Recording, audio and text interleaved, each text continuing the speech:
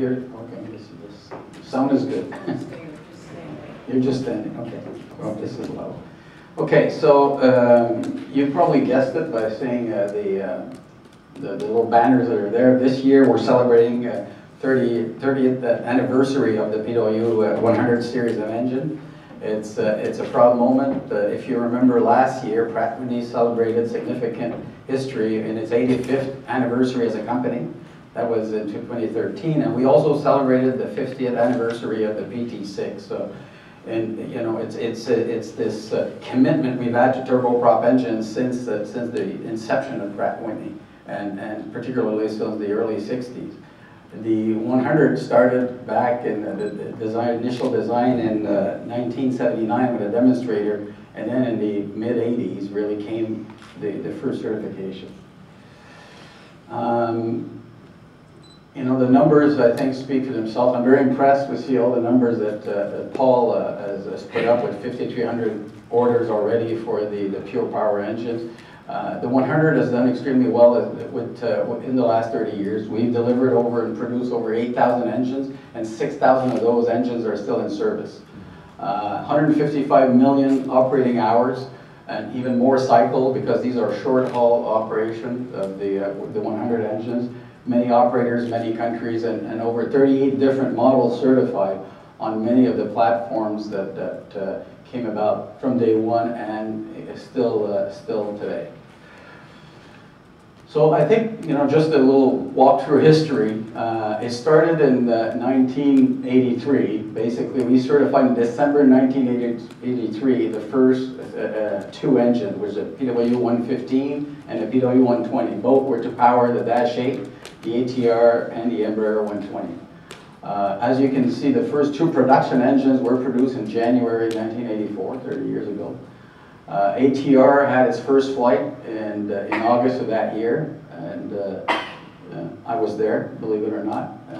In September 1984, we certified the 128, which is a different version of the Bombardier, in those days the Havilland product.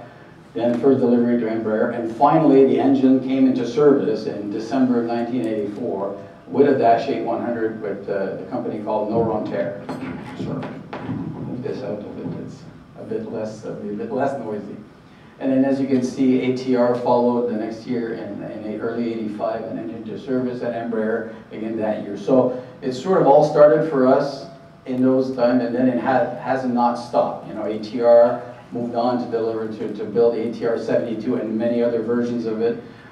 Fokker and ATP and Dornier and many other customers followed suit and adopted the 100 engine.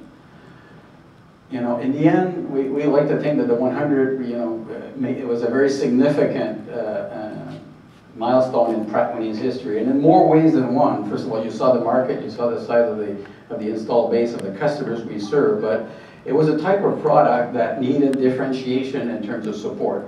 We were, in those days, mostly business aviation type customers with the King Airs and the PT6 and many applications and the JT15D. But typically these operators, these customers, they fly 400 hours a year and things happen at a certain pace. Well, we knew that when we got into the regional airlines, things would be different. We sort of had a glimpse of it, but a lot of PT6 being used on Embraer Banderantes, on short 360s. So we sort of knew the business, but we knew that when the numbers would become large, we needed to do things differently. That's where we sort of started initiatives throughout the company, like our customer help desk, our 24/7 help desk became was put into place.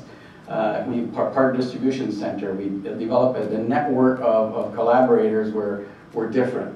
So basically, it transformed our company, not only from a product standpoint and created an amazing legacy for us, but it also allowed us to develop the company differently in a support system that today I think is second to none and continues to serve our customers well for today and for the future.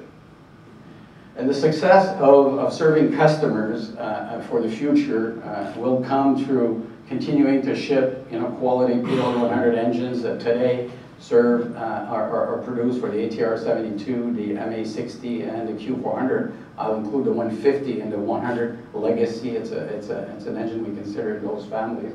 But we are preparing for the future. We see the future of 70 to 90 seat type aircraft being the next generation of aircraft. Airline customers are asking us to produce aircraft with, to produce an engine for a 90-seat passenger aircraft. There's an airline demand for this, and there's a lot of interest at the OEM level for that aircraft.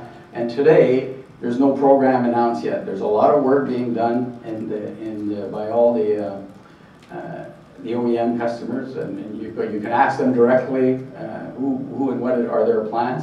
But we're not standing still. We know there's people working plans, and we're really focused on developing a unique platform, a new centerline engine. It's not a derivative of one of our engines. It's a brand new design for the regional market, the same as the 100 was 30 years ago. So the same way we produce an engine uniquely designed for the regional market, we're going to do the same thing again for the next generation of engine.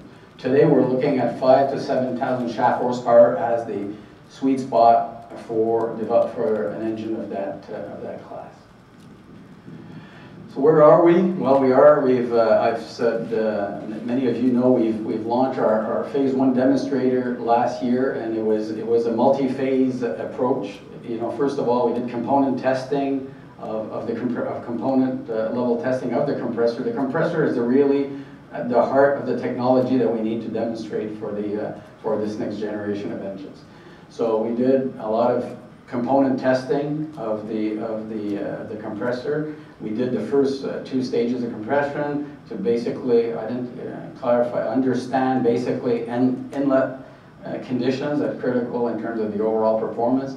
We did impeller testing as well to understand the hottest part of the compressor. And we've put all of those together, and we went and had a full compressor run demonstrator at an MTU facility in Munich. They were the partners that Pratt & Whitney, East Hartford used for the geared turbofan. So they've got a rig capable of running very high power compressor. We did the phase 1 testing, and it went very well. All our key performance indicators were matched. We did most of the low-speed mapping of the compressor to determine that we had good surge margin, good performance across the envelope, and we did some higher speed points. Phase 2 is optimization, and that's going to go through and run through 2014. Basically, throughout the years, we're going to go back to the MTU facilities and complete all the high-speed running of the compressor. And we're also doing system-level testing, but optimization with the OEMs. As you may have noticed on the previous slide, we intend to provide a fully integrated power plant system. Well, that can be, definitely the engine, the propeller, and the control system. We will develop that, and you saw on the same way that East Hartford are testing the geared turbofan on our Boeing 747. You saw that one on the MRJ installation was a pod installed on the stub wing installed on the 747. We're going to test the NGRT at the same position on this Boeing 747. So being able to offer our customers an engine that's installed on the aircraft, fly it at altitude across the entire envelope before they can install it on their aircraft. So today, we're looking at obviously optimizing propeller size, propeller speed, control system overall, but we're also looking at what we can do in terms of electrical system. And today, as people move to different variety of electrical system, bleed system at the aircraft level, then it's a matter of how we configure the engine. And we still have the flexibility to do that, and we're doing that with OEM customers today. I talked about transforming the company, creating the customer help desk many years ago at the start of the PW100. Well, we've continued to evolve our aftermarket support. Basically, the customer help desk used to be a phone line which you call to get technical information or clarification on some technical matters in the maintenance manual. Well, we've moved on to a new level of event management. Today we got a fully integrated customer first center with which first line response. Of course, they do answer technical queries, but the people are integrated with people from logistics, from spare part, from warranty. All the elements of support are integrated into our customer first center, and that has again transformed the way we are able to serve customers. Well, it worked very well, but we also found that, you know, to really leverage this worldwide, it was important to also have local language capability. Well, we could have implemented that in Montreal, but we also found an advantage to be able to duplicate the exact system in Singapore. So today we have 2 customer first centers, one in Montreal, which is the largest one, but a similar unit, a similar system, if you want. And I call it a system more than just a desk sort of thing. It's really a system. They've got widescreen for those who visited Pratt & Whitney, a location of all maintenance events that are happening across the planet, and it is real time. So if somebody from China or from Japan wants, or Indonesia wants to have local language capability, it's much easier for us because we have a shop there with multilingual capability to find the right person to help with our customers. And of course, with the parts and the technicians and a mobile repair team available in Singapore, they can dispatch throughout Asia. And Asia is really a growth area for the current turboprop and the next generation. One of the other elements that we're really pushing in terms of technology and affordable technology is what we call our DPHM solution, which is a health management solution for our customers. And one of the elements is what we call the FAST system, which is Flight Acquisition, Storage, and Transmission Unit. You know, we know today that in large transport, you know, more and more there's a lot of data being produced across the aircraft and transmitted and stored for future maintenance event. We found a low-cost way of being able to deal with that data. It's a system that looks like this ball box. It's installed. It taps into the current data streams that are available onto the aircraft, and then we can program it to measure what the customers want to have. When you land, this thing is operational in flight and receiving data and storing data, but it does not transmit in flight. So as soon as you land, you got a weight-on-wheel signal. This unit is capable of transmitting that data via cell phone network to the Pratt & Whitney servers, and then the data can be repurposed for the purpose of obviously understanding whatever fault codes might have existed for the operators to take measures, and or for aircraft, for the airline to be able to use it for their quality management system. Now, of course, the large airline have got this through ACAR system, very expensive system. We thought that, you know, the success in the regional airline world depends on being able to develop affordable solution. This is a system that is not expensive to operate. It uses common cell phone chips that you can get locally.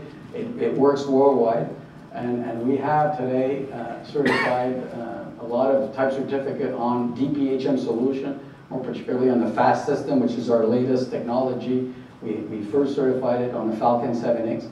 It is available on the Q400. Qantas a few years ago announced that they were the launch customer. They helped us to develop the STC to install it on, and today we're working with customers of ATR to be able to install it on an ATR aircraft, and through this year we'll make it available for the ATR 72. And more this is gaining momentum in the marketplace, and customers see a lot of value in being able to have immediate access to data and be able to access it and just, you know, sort of make disposition about the maintenance action that needs to be taken. So that's it for my presentation. Again,